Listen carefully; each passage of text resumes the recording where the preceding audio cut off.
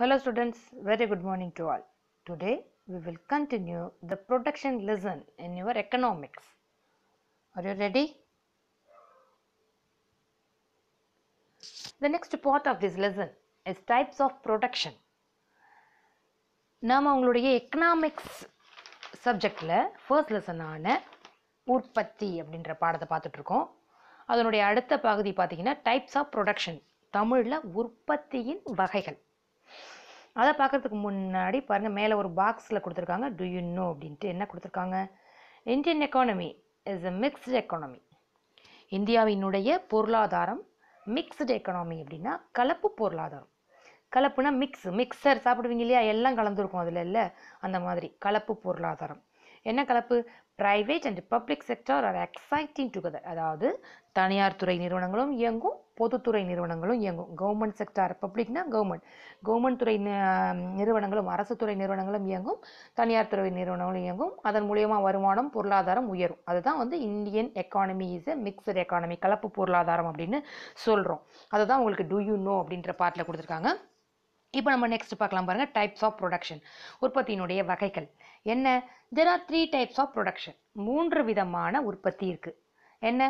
First பாருங்கள், primary production, முதன்மை நிலை உற்பத்தி. செகண்டரி ப்ரொடக்ஷன், இரண்டாம் நிலை உற்பத்தி.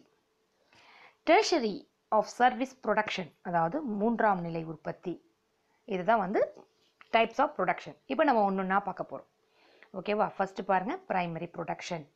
Primary production is carried out by extractive industries like agriculture, forestry, fishing, mining and oil extraction.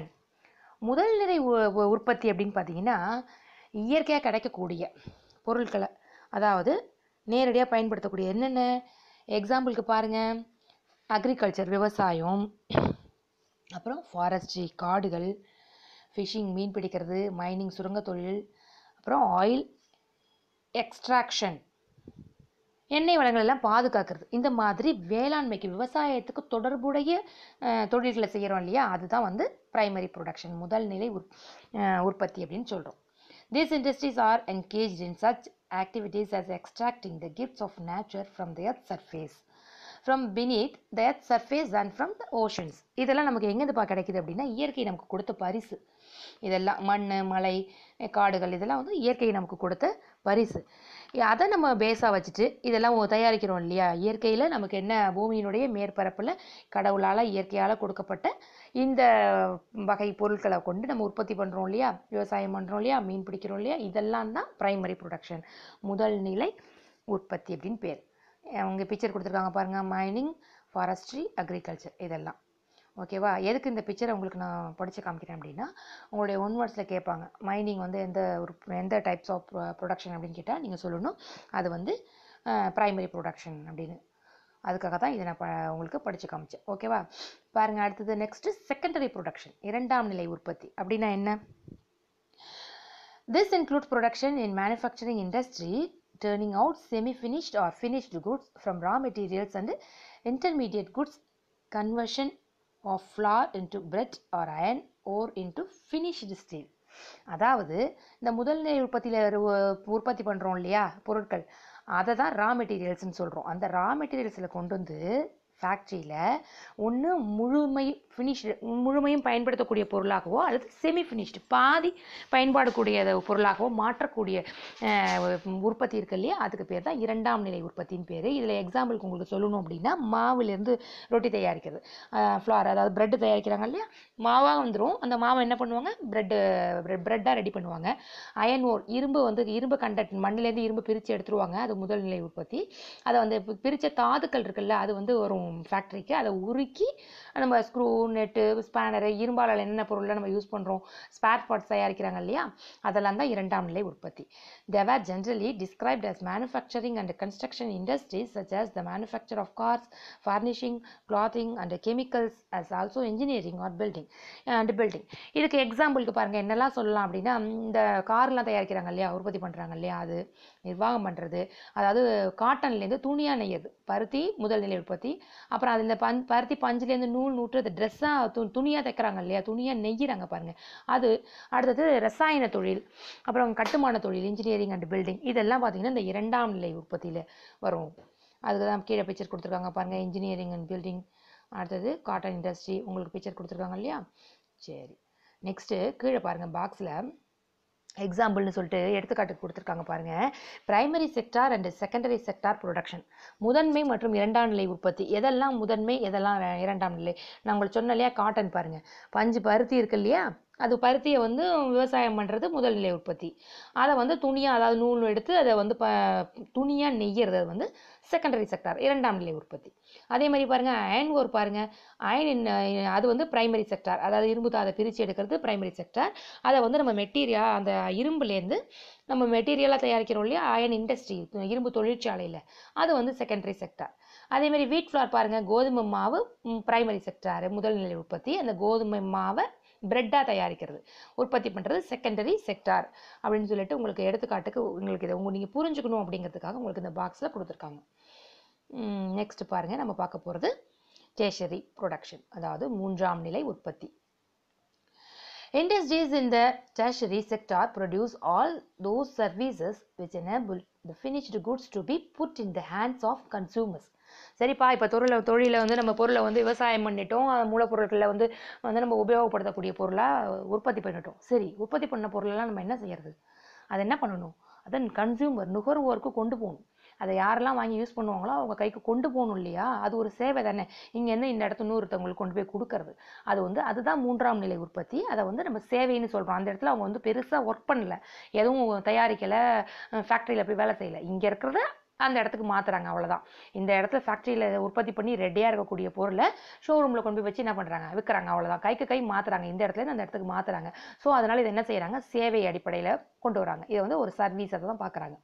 யாருக்கும் இடையில உள்ள சர்வீஸ் அப்படின்னு பார்த்தீங்கன்னா, உற்பத்தியாளர்களுக்கும் இந்த இண்டஸ்ட்ரி தயாரிக்கிறாங்க இல்லையா உற்பத்தியாளர்கள், அவங்களுக்கும் கன்சியூமருக்கும், industry and directly to consumer, அதுதான் வந்து இந்த ட்ரெஷரி ப்ரொடக்ஷன். எக்ஸாம்பிள் பாருங்கள், cover distribute traders, banking, insurance, transport and communications. இதுக்கு என்னென்ன தொழிலாம் எக்ஸாம்பிளாக சொல்லலாம் அப்படின்னு பார்த்தாக்கா, வணிகம் தான் நான் சொன்னேன் இல்லையா, விற்கிறது, கடை ஷாப் வச்சு ஒரு பொருளை விற்கிறது. அப்புறம் பேங்கிங் கூட இந்த ட்ரெஷரி ப்ரொடக்ஷனில் வரும், மூன்றாம் நிலை உற்பத்தியில் வரும். பேங்க்குக்கு போகிறோம், பணம் போடுறோம், எடுக்கிறோம் இல்லையா, அதுவும் ஒரு சேவை தான். இன்சூரன்ஸு, டிரான்ஸ்போர்ட்டு, அப்புறம் தகவல் தொடர்பு, இது எல்லாமே பார்த்தீங்கன்னா இந்த ட்ரெஷரி ப்ரொடக்ஷனில் வரும், மூன்றாம் நிலை உற்பத்தியில் வரும். Government services such as law, administration, education, health and defense are also included. அரசு தரப்பில் பார்த்தீங்கன்னா இந்த மூன்றாம் நிலை உற்பத்தியில் எதெல்லாம் சேரும் அப்படின்னு பார்த்தாக்கா, சட்டம் ஒழுங்கு, அப்புறம் நிர்வாகம், கல்வி, ஹெல்த் இருக்கு இல்லையா, சுகாதாரத்துறை, இதெல்லாமே பார்த்தீங்கன்னா இந்த ட்ரெஷரி ப்ரொடக்ஷனில் தான் கொண்டு வருவாங்க. கீழே பாருங்கள், எக்ஸாம்பிள் பாருங்கள், டிஃபென்ஸ், பாதுகாப்பு, அது கொடுக்கறது கூட ஒரு சேவை தான்.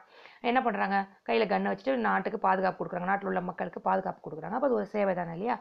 அதே மாதிரி பாருங்கள், பேங்கிங்கு, எஜுகேஷன், டீச்சர் சொல்லிக் கொடுக்குறது, இது எல்லாமே பார்த்தீங்கன்னா ட்ரெஷரி ப்ரொடக்ஷன் மூன்றாம் நிலை உற்பத்தியில் தான் வரும். ஓகேவா. நெக்ஸ்ட்டு டு யூ நோ அப்படின்னு சொல்லிட்டு ஒரு பாக்ஸ் கொடுத்துருக்காங்க.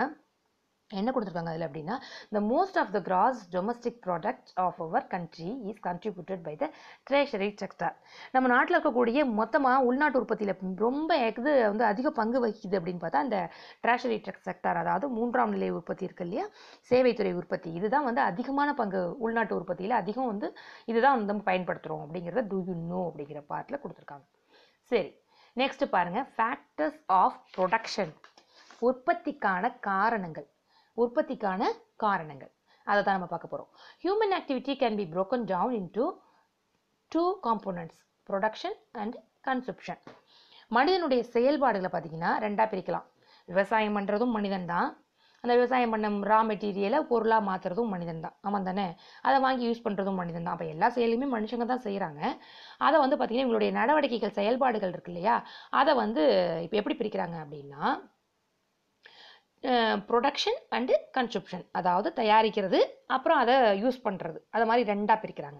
when there is production, a process of transformation take place, inputs are converted into an output. இந்த உற்பத்தியில் when there is production, process, என்ன ப்ராசஸ் நடக்குது அப்படின்னு பார்த்தாக்கா, when there is production, a process of transformation take place, inputs R converted into and output. உள்ளே வருது ரா material, அது என்ன ஆகுது, முழுமை பெற்று அவுட்புட் வெளியில் போகும்போது வேற ஒரு பொருளாக, அதாவது யூஸ் பண்ணக்கூடிய பொருளாக போகுது. 2 நிகழ்வுகள் இங்கே நிகழ்வு. ஒன்று இன்புட்டு, இன்னொன்று அவுட்புட்டு. இன்புட் ரா மெட்டீரியல் வெளியில் வந்து அதை ஃபினிஷ்டு ப்ராடக்டை வெளியில் கொண்டு போகிறோம். இந்த input R classified and referred to as land, labour and capital.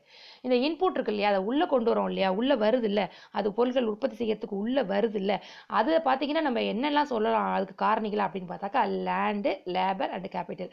அதாவது நிலம் வேணும், அதில் வந்து முதல் வேணும், அதுக்கு முதலீடு செய்யறதுக்கு நம்மள்கிட்ட காசு வேணும், அப்புறம் அதை வேலை செய்யறதுக்கு லேபர் வேணும், உழைப்பு வேணும், அந்த லேபரோட உழைப்பு வேணும். அதுதான் லேண்ட், லேபர் அண்ட் கேபிட்டல். இதுதான் பார்த்தீங்கன்னா அதுக்கான காரணி. Collectively the inputs are called factors of production. இந்த இன்புட் இருக்கு இல்லையா, இந்த இந்த இந்த 3 ப்ராசஸ் இருக்குல்ல, இந்த 3 சேர்ந்தது கலெக்டிவ், அதாவது லேண்ட், லேபர், கேபிட்டல் இருக்கு இல்லையா, இதுதான் வந்து ஃபேக்டர்ஸ் ஆஃப் ப்ரொடக்ஷன். உற்பத்திக்குனுடைய காரணிகள் எது அப்படின்னா இது 3 தான். உற்பத்திக்கான எது நம்ம யூஸ் பண்ணுறோமோ அதுதான் காரணிகள், ஃபேக்டர்ஸ்ப்பா. இப்போ ஏதாவது ஒரு ப்ராடக்டை, பொருளை உற்பத்தி செய்யணும்னா நமக்கு என்ன வேணும் அப்படின்னா முக்கியமாக லேண்டு, நிலம் வேணும், லேபர் வேணும், அப்புறம் முதல் வேணும், கையில் காசு வேணும், முதல் போடணும் இல்லையா, அது காசு வேணும். இதுதான் ஃபேக்டர்ஸ். இதை பற்றி தான் நம்ம ஒன்று ப்ரீஃபாக பார்க்க போகிறோம்.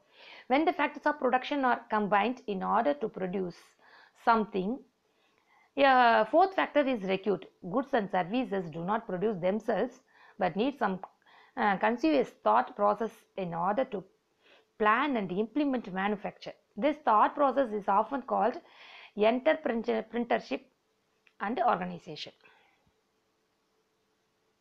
ஒரு பொருளை உற்பத்தி செய்யணும் அப்படின்னா இந்த 3 காரணிகள், இந்த 3 ஃபேக்டர்ஸும் பார்த்தீங்கன்னா ஒன்றா இணைந்து செயல்படணும். என்னென்ன, லேண்டு, லேபர் அண்ட் கேபிட்டல், இது 3 இணைந்து செயல்படணும்.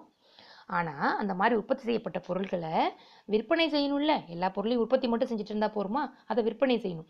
அப்போ அந்த இடத்துல பார்த்தீங்கன்னா நமக்கு வந்து 4ஆவதாக, 4th ஃபேக்டர், 4ஆவதாக ஒரு காரணி தேவைப்படுது. அதுக்கு பேர் தான் நம்ம தமிழில் வந்து அமைப்பு அப்படின்னு சொல்கிறோம். ஏன்னா பொருட்களும் எல்லாமே தானாக உற்பத்தி ஆகிக்காது இல்லையா. Goods and service to not produce தெம்செல்ஃப்ஸ், தன்னைத்தானே உற்பத்தி செஞ்சுக்காது இல்லையா, உற்பத்தி செஞ்சுக்காது, விற்றுக்காது. அதுக்கு ஒரு 3ஆவதாக ஒரு அமைப்பு வேணும், 4ஆவதாக ஒரு அமைப்பு வேணும். அதை தான் நம்ம என்ன தமிழில் சொல்கிறோம், உற்பத்தி செய்வதற்கு பொறுப்பு ஏற்கும் ஒரு காரணி. அதாவது இதை வந்து நான் உற்பத்தி பண்ணி கொடுக்குறேன் அப்படின்னு சொல்லிட்டு ஒரு பொறுப்பை ஏற்றுக்கிறாங்க இல்லையா, அவங்களுக்கு பேர் தான் என்ன பேர் அப்படின்னு பார்த்தாக்கா என்டர்பிரினர்ஷிப் அண்ட் ஆர்கனைசேஷன். ஒரு என்டர்பிரினர்ஷிப் அப்படின்னா ஒரு அமைப்பு, ஒரு ஆர்கனைசேஷன்னா ஒரு நிறுவனம். ஏதாவது ஒரு நிறுவனம் இருக்கணும் இல்லையா, அதுக்கு ஒரு பேர் வச்சுருப்போம் இல்லையா, ஒரு ஃபேக்ட்ரினா அதுக்கு ஒரு பேர் இருக்கும் இல்லையா, அதுதான் அதுக்கு பேர் தான் அமைப்பு இல்லைன்னா நிறுவனம்னு பேர். சரி, factors of production, primary factors and derivative ஃபேக்டர்ஸ்னு 2 இருக்குது. நாம் இதை பற்றின டீட்டெயிலை நெக்ஸ்ட் வீடியோவில் தான் சொல்ல போகிறேன் உங்களுக்கு. இது வரைக்கும் என்ன நடத்தணும்னோ அதை ஃபுல்லாக மீண்டும் ஒரு முறை படித்து பாருங்கள். Okay, thank you.